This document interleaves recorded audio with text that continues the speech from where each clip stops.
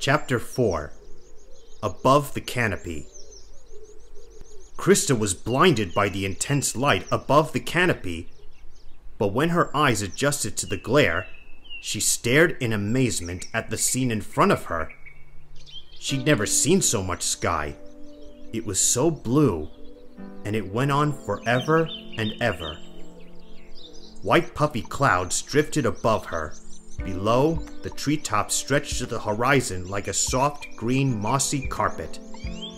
Never in her wildest dreams had she pictured the world above the canopy to be so beautiful or so quiet. She soaked up the warmth of the sun, breathed in the clean, fresh air, and stretched her wings. She flew across the treetops, twisting and twirling, enjoying a freedom she'd only ever dreamt about. Then, daring to explore further, she soared upwards, spiraling, tumbling, free-falling, riding the breeze. From high in the sky, she noticed a towering rock far off in the distance. A thin black swirling cloud rose from one side of it. Crysta had never seen a rock that was taller than a tree, or a cloud that rose from the ground. What a strange mist, she thought to herself. But before she had more time to think about it, the sky around her darkened. Looking up, she froze in horror. A huge peregrine falcon was plummeting out of the clear blue sky, its gleaming deadly talons stretched out towards her. She screamed as the falcon reached to grab her and dived for the canopy. Her heart beating faster than her wings, she flew like the wind, disappearing back down through the trees. But the falcon didn't want to lose her. It followed her, with a crash of broken branches into the forest. It was so close behind her, she could feel its breath on her wings. May the angels of Sol protect me! She cried, dodging a shower of broken branches and falling leaves. Desperately looking around her, she saw a chance for escape, a tiny opening in a maze of prickly vines hanging down in front of her. With her wings tucked close by her side, she covered her face with her hands and dived through the opening. When she shot out the other side, she knew she was safe. The falcon dived after her, but the dense vines tore its wings.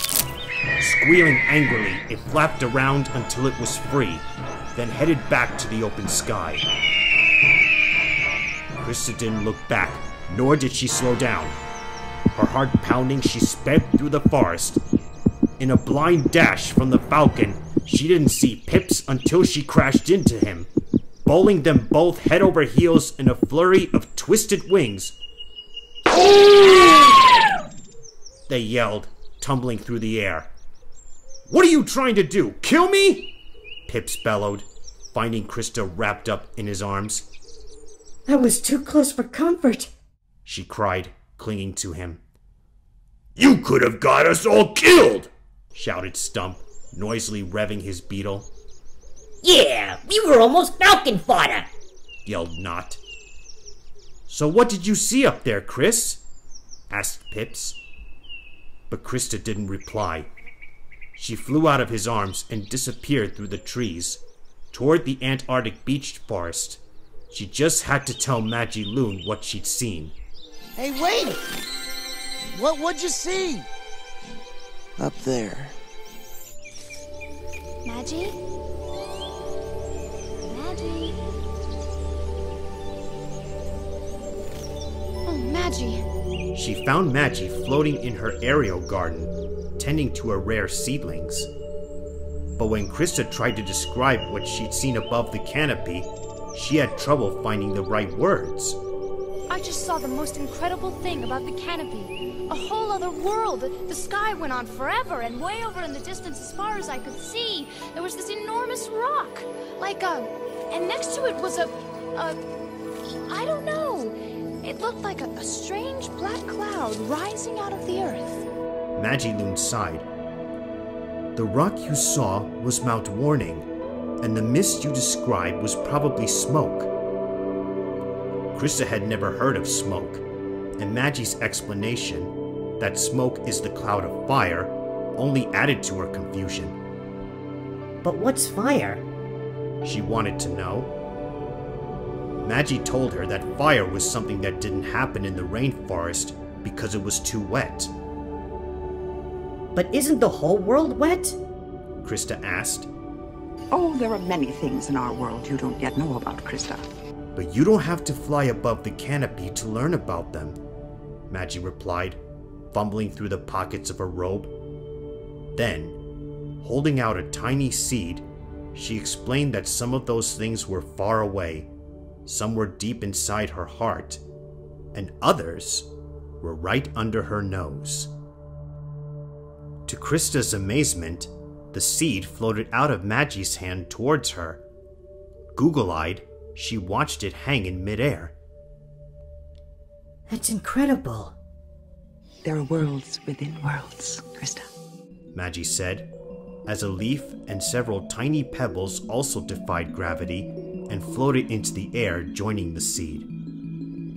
As Crysta watched, a miniature replica of the solar system revolved before her eyes. Whatever you saw above the canopy, no matter how strange it seemed, is a part of our world, said Magi. Crysta watched spellbound as the seed grew larger and changed color until it was blue like the sky and dotted with wispy white clouds. Magi Lune's words were crystal clear, but they sounded far away. Crysta knew Magi was leading her into a magical dimension. Through a tiny seed, she was being shown a larger world, one that was dotted with mountains and rivers and vibrant green forests. It's so beautiful. Remember, Crysta, everything in creation is connected, continued Magi. That is the magic of life. From the solar system to our own planet, right down to this forest and into a tiny seed, everything in creation is connected to everything else. Never forget, we are all a part of the magic web of life. Magi stopped talking, and the dreamlike vision ended.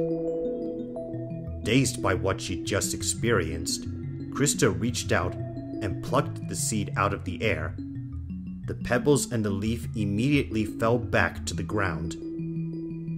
Magi chuckled at Crysta's look of disappointment, then told her that the web of life was held together by a delicate balance of forces. Taking the seed from her, Magi placed it on top of a jagged dead tree stump, where it instantly started to grow. Crysta was thrilled to see the plant growing so magically, but when Magi asked her to help, the plant shriveled up the moment she touched it. Crysta was heartbroken and desperately wanted to know what she'd done wrong. Why can't I do it? You were trying too hard, Magi said, reviving the plant. Everyone can call on the power of nature. It's within us all, but you'll have to discover your own way to use it. Remember, it's a gentle power. Magi handed Crysta another seed. She told her to plant it somewhere safe in the forest and to look after it.